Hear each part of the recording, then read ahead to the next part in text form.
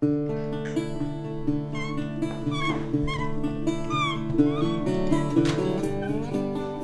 development of your baby's brain is a very long and complicated process. Even though it starts before they're born, it won't be finished until they're a teenager.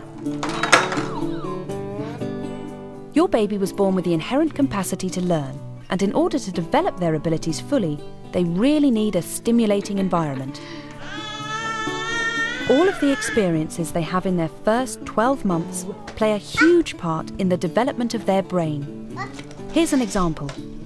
At this stage, the area that controls your baby's vision and recognition is still maturing, and in order to develop it, your baby needs to be exposed to and see a variety of objects.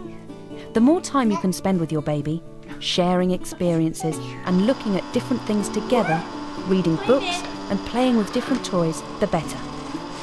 That way, by the time they get to 12 months, they'll be able to see the world just like you do.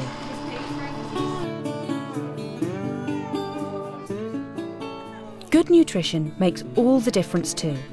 Babies need a high level of fat in their diet, about 35 to 45% of their total calories at 10 to 12 months. Foods like oily fish, mackerel, salmon and sardines are a great source of omega-3 fats and should be included in the diet every week.